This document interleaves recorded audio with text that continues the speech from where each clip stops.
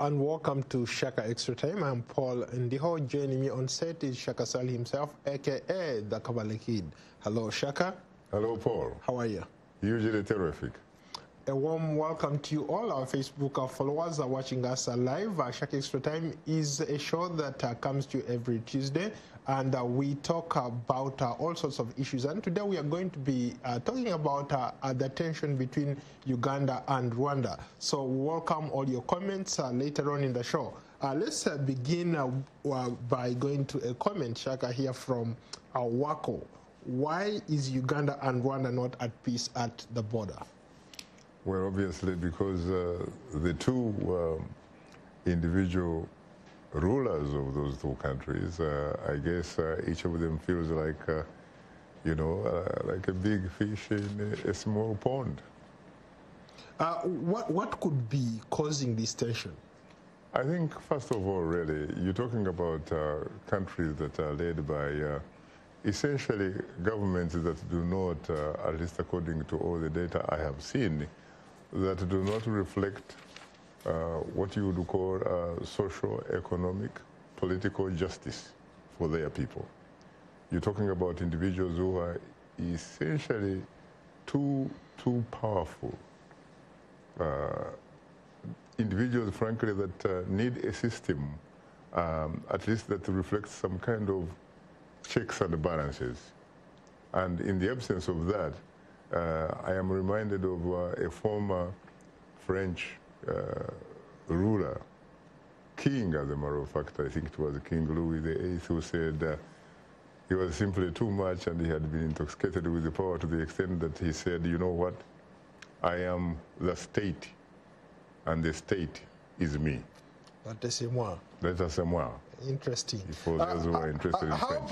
about, for example, earlier today, the Rwandan Foreign Minister, Mr. Richard Sezibera, was saying that Uganda is harboring some rebels opposed to Kagame's regime. They are blocking goods and services from going to Uganda. And the foreign minister in Uganda, Mr. Sam Kutesa, responded and said that all those allegations are not true. Your thoughts on that? Well, first of all, you have to wonder whether, in fact, you're talking about incontrovertible evidence here. I mean, if the minister of Rwanda, you're talking about Dr. Richard Sezibera? Correct. The minister of Foreign Affairs, a man who grew up, as a matter of fact, in Namutamba. The last time when he used to be Rwanda's ambassador to the United States, living in this capital here, I used to refer to him as someone that came from the Namutamba Institute of Diplomacy. It's very, very diplomatic. Very nice guy, actually. I miss him being here, though. Yeah, he obviously has to say something, and probably, who knows, maybe, in fact, what he is saying has some kind of legs, but we don't see those legs yet. He has to provide us with those types of legs so that whatever he's saying at least can be seen to be working. On the other hand, when you talk about the Ugandan Foreign Minister, Sam Kutesa, Kahamba Kutesa, he's doing his job. Maybe because there is no obvious evidence or whatever, but I think it is his duty, for example, to deny that there is anything just like what, in fact, is being alleged by Dr. Sezibera. Shaka, let's not beat about the bush here. Some critics have said that this is not the first time these two countries are going at it. They fought before. For example, they fought in Congo, the Democratic Republic of Congo, in 1999 and in 2000, and a lot of people died. In Kisangani. In Kisangani, a lot of people died. As a matter of fact, the International Criminal, was it not the International Criminal Court, it is the International Court of Justice. Yes, yes. It actually weighed in, and Uganda owes at least $10 billion to the Democratic Republic of Congo, which it has never paid. So I remember covering one of those conflicts. I was one of the reporters who actually reported on the clashes between the two countries. It's something that was sparked off by just, I guess, for lack of a better word, poor management of soldiers. There were errant soldiers who started this whole thing, and a lot of people died. But going fast forwarding to today, we see a similar situation that people are coming up with these reckless statements, accusing each other. This could potentially lead to another clash. Yeah, because first of all, let's face it, what has changed in fact since then? Nothing much has changed. You still have those two principles in place. In Kigali, you have Major General Paul Kagame, retired but certainly not tired. In Entebbe State House, you have General Yoweri Kaguta Museveni, retired, but certainly, of course, as you know, not tired. And you have these two individuals with very huge egos. Again, like I said a little bit earlier, they are at a disadvantage in the sense that they do not have government systems which reflect checks and balances in terms of how they exercise their power. So really, it's like they have no boundaries, no borders in terms of what they can actually decide to do to one another.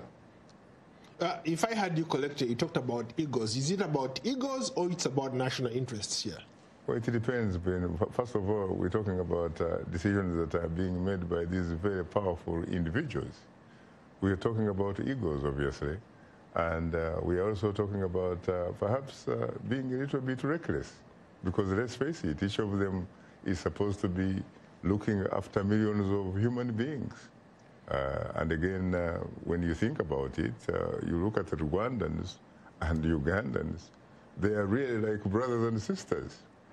They go way back, you know, to those good times, for example. I mean, these two individuals, for example, at one time, they belonged to the same rebel group in Uganda. They are comrades. They were supposed to be comrades, and they were.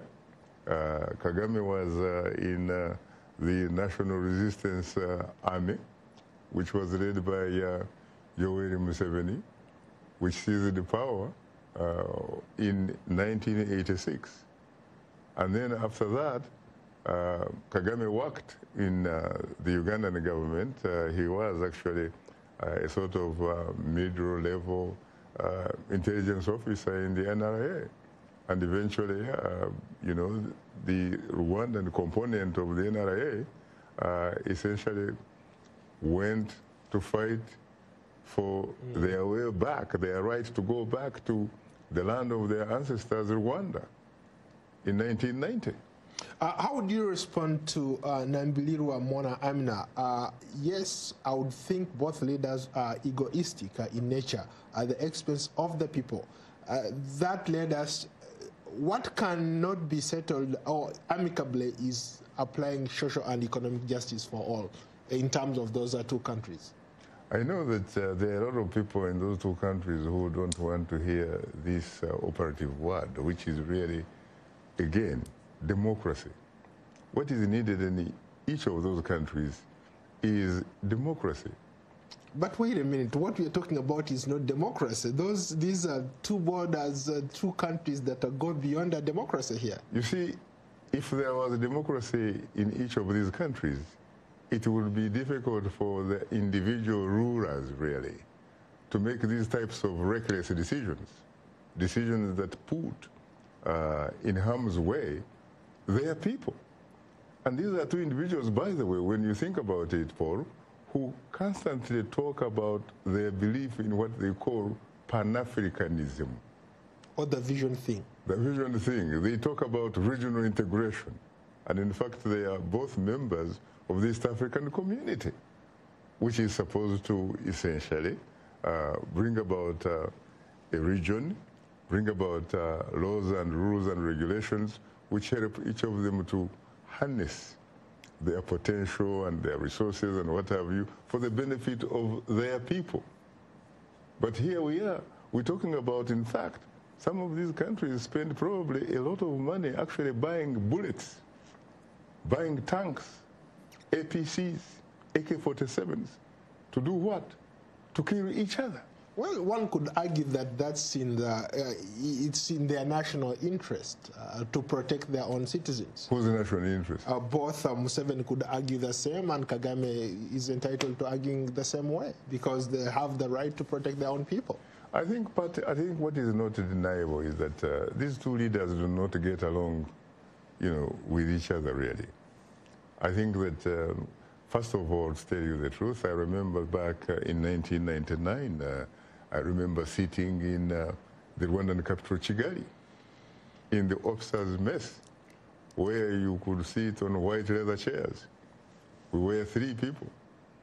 It was then Vice President and Defense Minister, Major General Paul Kagame. I remember he actually came driving himself in a black Mercedes-Benz. And there was the late Colonel Patrick Karegeya, who was the chief of external intelligence. Now deceased. Now deceased, who was, of course, really, by all the facts that we have seen, all the evidence, was actually assassinated, really, or murdered, whatever you want, in the Michelangelo Hotel in Johannesburg. The two were talking about, for example, how their Ugandan brothers and the senior brothers, they referred to them, pretty much treated them like kids. They were treated like kids, as if in fact they were supposed to be subordinate to them. And it was very interesting because it reminded me of a friend of mine, a Ugandan journalist by the name Haruna Kanabi, who at one time used to edit the Chariot newsletter. I'm sure you remember it. And in fact, at one time, he wrote a very interesting piece saying that the authorities in Rwanda were actually subordinate to those in Uganda, to the extent that he actually said that the Rwandese Patriotic Army, for example, the RPA, was like essentially an extension. RPF was the front, but the army, the armored wing was RPA. He said that they were basically like an extension of Uganda, to the extent that they were like a region of Uganda, a district. And for that, he was actually arrested and detained in Ruzira for several months. But those are some of the reckless statements that ended up leading to the first Kisangani war between Uganda and Rwanda. The reason I'm saying that is because when I was in that Kiyovu officers' mess in the Rwandan capital, Kigali, I was actually being told by then Vice President, Defense Minister Paul Kagame about that they felt that somehow their sovereignty was not being respected. And this is, by the way, when I was there, it was after the first round of the two countries fighting, and guess what? As you said earlier, on foreign territory, Democratic Republic of Congo. But then again, you see, they also thought that they had the right probably to do that actually in that country, because if you remember, those two countries also came together in terms of fighting in that country and toppling Mobutu Sese Seko Wazabanga and installing Laurent Desire Kabila, who there are a lot of indications that they may in fact have been, in a sense, responsible for probably his exit. Shaka, you come from a border town, right? The hotspot right now. That's your hometown, correct? I come from Kabale. I've already said I'm a Kabale kid, yeah. Okay, so what's at stake? Why would it be in the interest of Kagame to shut the border, to stop vehicles coming in from Uganda? People depend on border trade, cross-border trade. It's always, in some areas, it's a porous border. People cross over. You have kids going to school in Uganda, you have kids going to school in Rwanda, and vice versa. So there is so much going on. Why would it be in the interest of an individual ruler to shut down the border?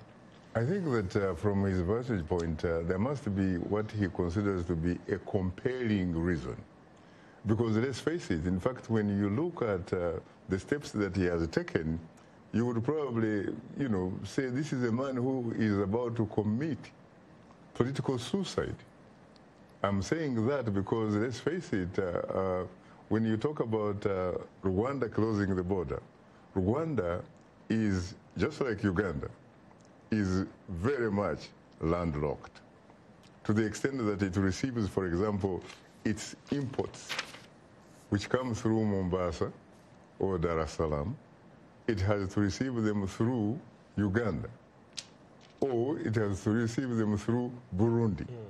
And you know the relationship between Uganda and Burundi and Rwanda is not good. And then he has a problem also with the neighboring Democratic Republic of Congo to a certain degree. Then Tanzania also, that kind of stuff. So it seems to me that he's virtually, you know, he has virtually, in fact, essentially helped his adversaries to surrounding him, so that he has actually isolated himself from the rest of the region. There's a Facebook comment from Serex Rain, who agrees with you. He says, which neighbor? Burundi. Rwanda is at loggerheads with Burundi, Tanzania, and Congo. Maybe if these two leopards can fight each other, maybe they can sort themselves out. You know, there are some Rwandans who believe that when they look at themselves, especially the Tutsi community, they sort of somehow feel that they are like Israel, the Israelis, who are able to survive in the Middle East, surrounded by people that are not so friendly. So sometimes Rwanda thinks that it has the military capacity, for example, to figure out its own way in that particular region.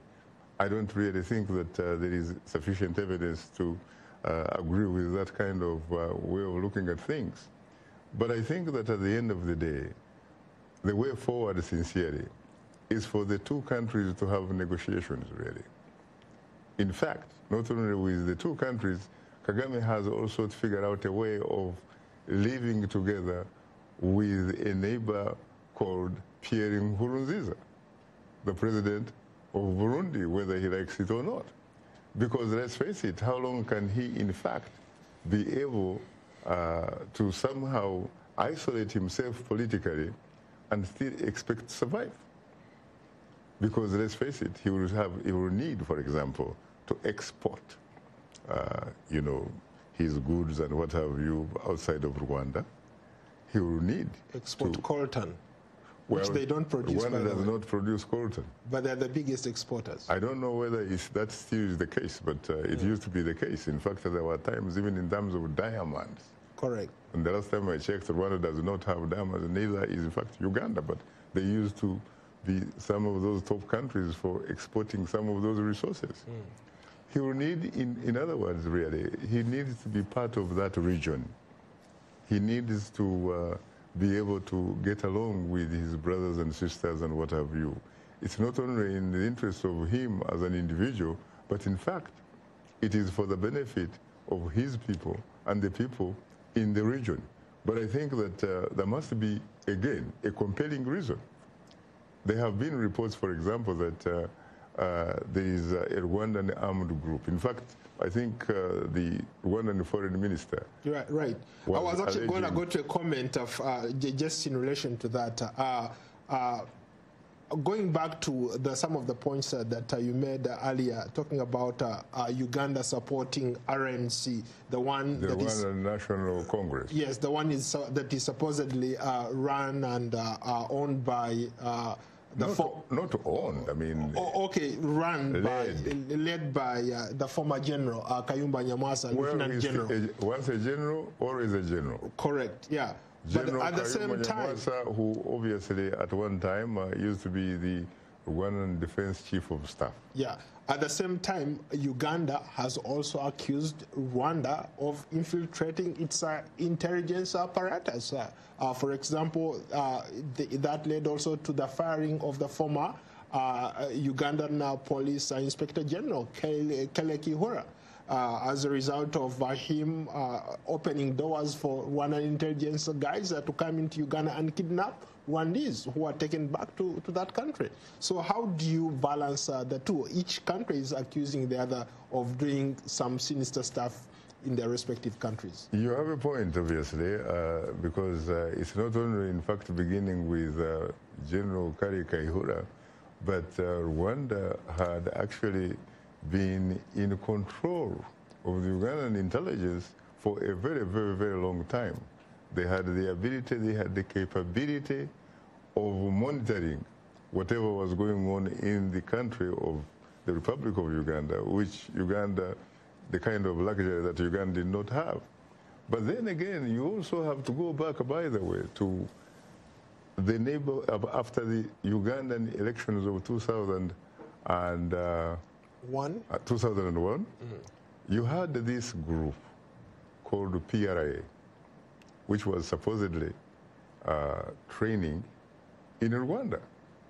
And yeah, there are people who talk about how it was a phantom, how it did not exist and what have you. But there is a lot of compelling evidence, for example, in fact, incontrovertible, because there are two very important names that come to mind that you and I know about. There were two lieutenant colonels. One was Anthony Chakavari, who used to be, of course, part of the National Resistance Army and eventually Uganda People's Defense Forces. There was also another lieutenant colonel called Samson Mande. These two individuals at one time, they found their way in Sweden, in the Scandinavian countries, in Sweden. And the reason they end up there is precisely because they were supposedly leading PRA operating in Rwanda. So they were actually negotiations which involved Rwanda, Uganda, and the international community, to the extent that these two gentlemen ended up, in fact, in Sweden, except that the last time I checked, one of them is back in Uganda. So could Uganda be using that scenario that you just painted, maybe it also to support a rebel group to overthrow Kagame in Rwanda? Well, first of all, their allegation is that Kagame was working with some elements to essentially effect change in neighboring Uganda. And perhaps, in fact, being part of a group that would have liked to not only change in terms of a different government, but also change at the top. Somebody to replace the current Ugandan, head of state, Yoweri Museveni. I don't think that he's amused by that himself. So I think when you think about the history, you talked about how those two countries have already fought, not once, but twice. Mind you, during that fighting, there is incontrovertible evidence also to show that there were so many people who lost their lives, who died on both sides, but that on the Ugandan side it was even more. I was actually even told by Lieutenant Colonel Samson Mande, who happened to be the commander at the time of the Phantom RPA and stuff like that later. He says that there were, what you would call huge mass graves in the eastern DRC, where a lot of these Ugandans were actually buried. Interesting. And so there are people who have said that Yoweri Museveni is not the kind of person that will forget that very easily. In fact, they have even used the word that is a Runyankore Ruchiga word, calling Enzigo, something to say with somebody that cannot really forget what, harm you have caused him and all that kind of stuff, and probably thinks about getting an opportunity to essentially make you pay back.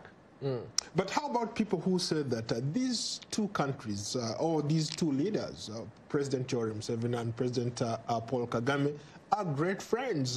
We've seen videos of them at family events, visiting each other's farm.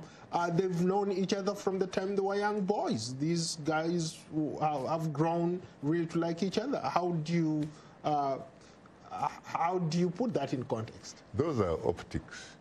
They call them optics, pictures. And Kagame looks up to President Museveni as elder brother. Well, there's no question that at one point Kagame would probably have looked at Museveni as a big brother, as a mentor, and all that kind of stuff. But some of the people who claim to know about these people much better than I do have told me, for example, that Yoweri Museveni used to feel more comfortable with a General Rwigema, who was killed in 1990. Yes. He was initially, originally the commander of the initial Rwandan Patriotic Army offensive to Rwanda. One of the first casualties of the war. That is correct. As a matter of fact, from what I have seen, he seems to have died 2 days after they had crossed into Rwanda. That was the kind of person, frankly, that Museveni felt very comfortable with. That he could have very easily done business with him. And as a matter of fact, there are even a lot of Rwandans who say that Rwigema was so good that if Rwigema was actually the guy who is in charge of Rwanda today, that we wouldn't be seeing, or talking about what we are talking about today. That one, I don't know. Now, Kagame, obviously, yeah, he has good reason to look at Museveni as his big brother also, because, again, like we said, they used to be together in the same outfit, the NRA. But the relationship, frankly, was about master-servant, so to speak, because you had a president, Museveni, as president, commander-in-chief of the armed forces and what have you. Kagame was a major in that army, working in intelligence and all that kind of stuff. But now they share the same rank. That is true. Yeah. They now share the same rank. They should be able to have mutual respect. But right now, it looks like that mutual respect now has probably turned into a sort of mutual distrust. What are you talking about at tomorrow in Straight Talk Africa? Tomorrow, Straight Talk Africa, we are going to be looking at Women's Day.